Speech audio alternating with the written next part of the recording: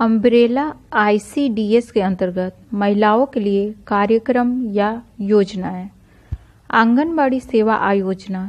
इस योजना का मुख्य उद्देश्य गर्भवती महिलाओं और धात्री माताओं के पोषण व स्वास्थ्य की स्थिति में सुधार लाने के साथ साथ उनकी मृत्यु दर, रुग्णता एवं कुपोषण की समस्या को कम करना है।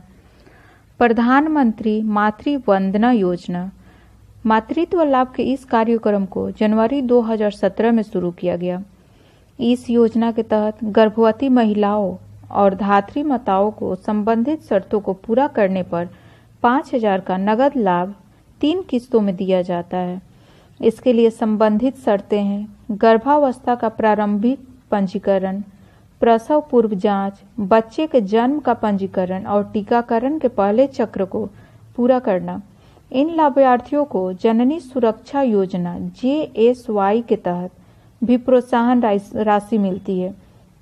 अतः एक महिला को इसके पहले जीवित बच्चे के जन्म के लिए औसतन 6,000 का नगद लाभ दिया जाता है। राष्ट्रीय क्रेच योजना। इसके अंतर्गत साल 2017 का बाद से छोटे बच्चों के लिए सोने की सुविधा सहित दिन भर देखभाल की सुविधाएं भी प्रदान की जाती है। किशोर बालिकाओं के लिए योजना SAG। यह आउट ऑफ स्कूल किशोरियों 11 साल से 14 साल को आत्म विकास और सशक्तिकरण के लिए सेवाएं प्रदान करती है। इसके मुख्य उद्देश्य हैं किशोरियों के पोषण व स्वास्थ्य की स्थिति में सुधार लाना, पोषण, स्वास्थ्य और स्वच्छता के बारे में जागरूकता को बढ़ावा देना, आउट ऑफ स्कूल किशोरियों को औपचारिक स्कूली शिक्षा, ब्रिज लर्निंग या स्किल ट्रेनिंग के सफल परागमन के लिए सहयोग देना और उनके घरेलू जीवन कौशल को बढ़ाना।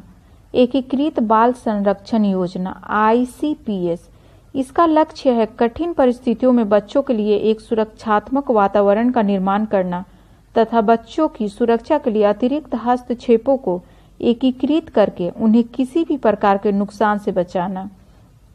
पोषण अभियान। इसकी शुरुआत दिसंबर 2017 में की गई थी। इस अभियान का मुख्य उद्देश्य चरणबद्ध रूप से देश में कुपोषण को कम करना है। इसके अंतर्गत छोटे बच्चों में अल्प पोषण को रोकना व कम करना, 6 से 59 माह के बच्चों में तथा 15 से 39 वर्ष की आयु की महिलाओं व किशोरियों में एनीमिया को कम करना और कम जन्म भार वाले बच्चों के आंकड़ों में कमी लाना है। वर्ष 2016 में लॉन्च की गई प्रधानमंत्री उज्ज्वला योजना का उद्देश्य है गरीबी रेखा से नीचे की BPL महिलाओं को LPG ईंधन प्रदान करके उनके सशक्तिकरण के साथ साथ स्वास्थ्य की भी देखभाल करना।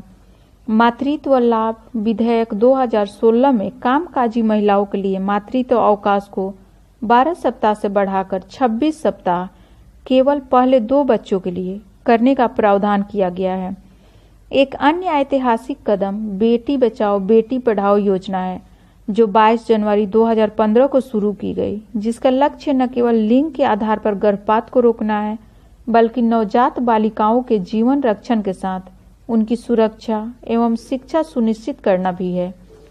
इनके अलावा कई अन्य योजनाएं और कार्यक्रम हैं।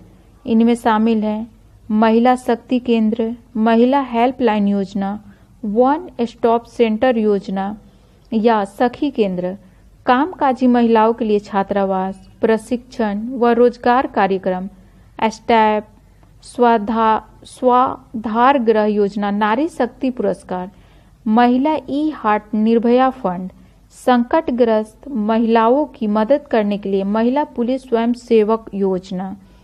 महिलाओं व बालिकाओं के कल्याण के लिए राज्य सरकारों द्वारा भी कई योजनाएं प्रायोजित की गई है।